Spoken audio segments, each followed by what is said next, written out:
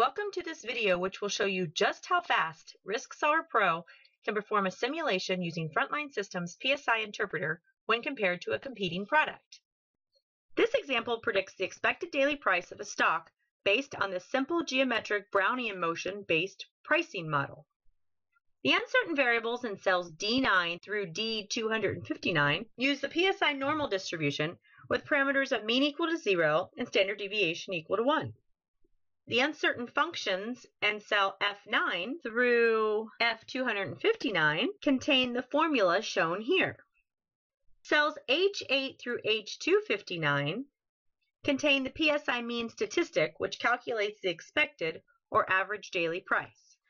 Now that we understand the model, let's perform a side-by-side comparison between RiskSolver Pro and @Risk, a competing simulation software product. By default, the PSI interpreter is turned on, and the number of simulations is set to 1, and the number of trials is set to 1,000. Let's make this interesting and set the number of trials to 10,000. And we will do the same for @Risk. Change the number of iterations from 1,000 to 10,000.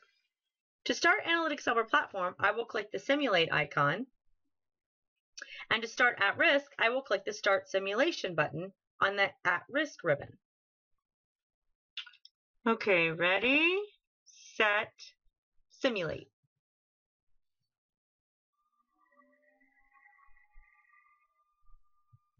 Solver finished.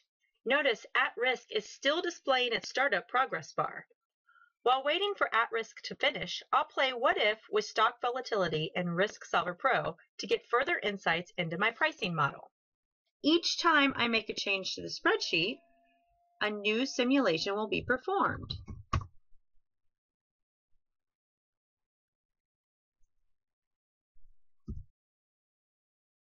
There, both finished. What took the PSI interpreter to complete in under 5 seconds took @Risk over 30 seconds to complete. I performed 4 simulations of 10,000 trials each, including my talking and typing, while an @Risk user would still be waiting for initial results. With Frontline Systems products, you can perform faster simulations with proven accuracy to gain insight into your model quickly in order to make better decisions. If you have any questions or problems, please do not hesitate to contact us at www.solver.com.